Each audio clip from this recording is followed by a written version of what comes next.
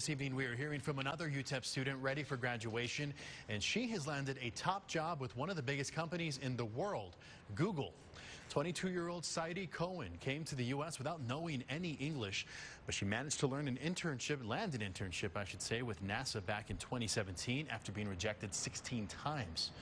Earlier this year, she had an internship with Apple, and now she is headed to Google, where she's going to be in charge of the cloud. I'm going to be graduating this December.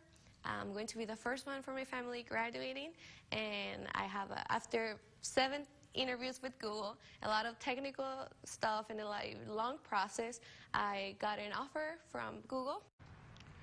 And Cohen says her story proves you don't need the Ivy League in order to land the job of your dreams.